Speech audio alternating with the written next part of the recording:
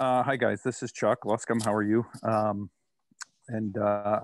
did have a question for Brad, and this is more of a design question about the BritPop specifically. And one of my what about the BritPop design elements that you were working with that brought you to it, previous to it, and what was the culmination of effects that created it? Because it's obviously had such a fabulously long run and popularity, and it's just a great boat. And I'm just curious what the culmination of thoughts and ideas that went into the design you hit it square right in the target. So I'm just curious what you were thinking about it when you created it. Thanks very much, and thanks for the kind words. It was a bit of an interesting one where, I guess to answer your question in full, I have to go back a little bit to my time while I was racing 1 meters in Australia before I moved over to the UK. What changed me a little bit is coming from dinghy racing, I guess, and from skiff racing. All of the boats that we were racing at home, and this was it through a time when I had my disco design and previous boats to that. You kind of grow up when you're dinghy and skiff sailing and even keelboat sailing, I guess, for a lot of people. Well, you're always sailing your boats with a little bit of inherent weather helm. So if you were to take your hands off the rudder, the boat would want to just very slightly climb up a little bit higher into the wind, sometimes just to a stage where your boat's luffing. And my model boats up until that period, that was what I was looking for in the balance. So if you took your eyes off it, the boat would still just want to climb a little bit. And you'd always just be knocking the rudder stick just down a little bit, just to keep it tracking. And that, to me, was what I knew and what I felt to be right. And it wasn't until I came to the UK, with the disco, I had a reasonable amount of success with the boat, and it was a very good competitive boat, but it just was just missing the little bit of the top skippers. And I think, my experience might have let it down a little bit as well. But it wasn't until I came to the UK and Victoria, my girlfriend at that time, now my wife, she was sailing a Chris Dix designed widget that she'd built herself with Dave Creed. And we did a UK National Championships in 2006. And hard B and C rig conditions at West Kirby. And I launched a boat for her a few times off the pontoon with the radio in my hands. And it was I was racing a disco at the time that I'd borrowed. And I launched Victoria's widget, and I was just like, wow, this thing feels so different to what I've been sailing. And the first thing I had in my head was, if I could get this thing to actually have a bit of helm balance and luff up a little bit upwind, this would be a rocket ship. And unbeknown to me at the time, that was the kind of balance boats that a lot of the people here in the UK were sailing. And the only thing I could put it down to was the type of design was a design that was, and a lot of other designs that were here, some good, some not so, were designed by people that had raced vane boats, where essentially in life, when you let a vane boat go, you can't be knocking the rudder down. And if you've got to set excessive vane trim on it to keep it off the wind the whole time, well, your boat's not usually going to be very good. So what the UK skippers, a lot of them grew up knowing was that the boat needed to be balanced and needed to track. So that was the only kind of the way I could determine how the widget may well have come about.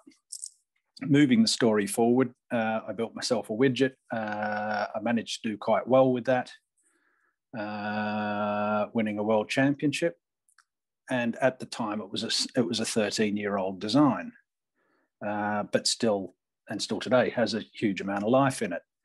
but there were still a few things about the widget that kind of it still had an awkwardness about it at times, and you had to be really on your game to sail it very well in a lot of breeze. Moving forward slightly again, there was a bit of a transition at the time where they were starting to get some very powerful boats being designed. One of them in particular was the Lintel by Dave Creed, which was a very successful boat, probably more so in strong winds and moderate winds to strong winds. And the widget was starting to struggle against that. So the widget's time was starting to run out a little bit. But the biggest problem I had with the widget, as when I was putting thoughts to what I wanted to design, was that in the lower rigs and in any kind of wave movement, when you were trying to sit on a start line, because the rig was so far aft in the boat and the bow was quite pronounced and high, the bow constantly wanted to blow away off wind. And the boat, you couldn't sit with the bow into the wind on a start line and hold your station. The bow would always blow and your boat would basically be beam on to the waves on the start line. So to slow down on a start line, you had to constantly sheet your sails into luff, the boat would drift, sheet your sails into luff, and you just couldn't hold station, and it became a very awkward boat against boats that maybe had slightly bigger fins and the rig more central in the boat. So that was a weak point that I wanted to iron out in a new boat. You then take into account that obviously your boat's got to be a bit stronger, because the Lintel showed that the boats needed to be a bit stronger in some wind. But I also felt that the Lintel also had a weakness in lighter airs, if you like. And my thoughts to that was that the chine line on the boat was too low and was dragging in the water in light winds, especially on the leeward side.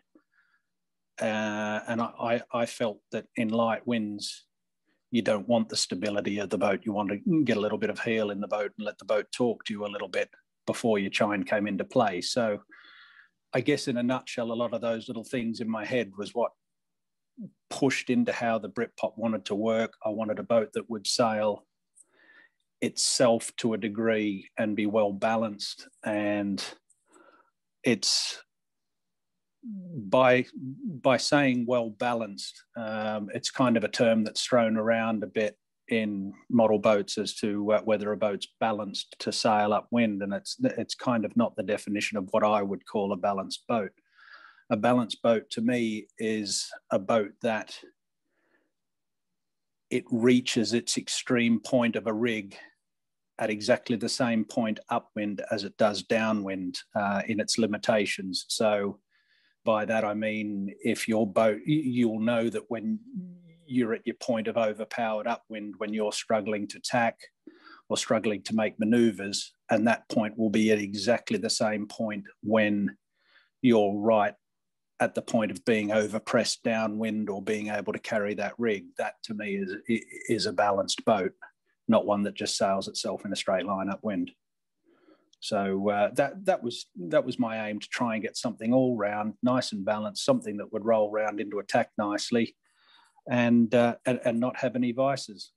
At the time, I think it took me 14 or 15 goes at reshaping an old hull that I had, shifting the volume further and further out into the ends, far more than what I would have thought necessary. But in the end, it proved to be pretty nice, I think. No, brilliant. And I guess that's a question. Is that a signal for if you're going upwind in a BritPop and you're starting to struggle, that it's going to have the same effect downwind? You're going to see at the breaking point at the same point? If you've got it tuned nicely and balanced, I mean, there's always some factors that might make the balance a little bit out upwind. It just, if you're sheeting and your sails aren't set nicely or bladed out, say if you're overpowered. But essentially, yes, if you're happy with your upwind trim and you feel like you're starting to get towards the top end, you'll know that you're starting to get a bit of water over the deck at times downwind, or just getting a little bit hairy and washing all the men off the deck trying to go through a jibe. Then it'll tell you. If you've got it set right, it'll tell you both up and downwind when the time is to change your rig.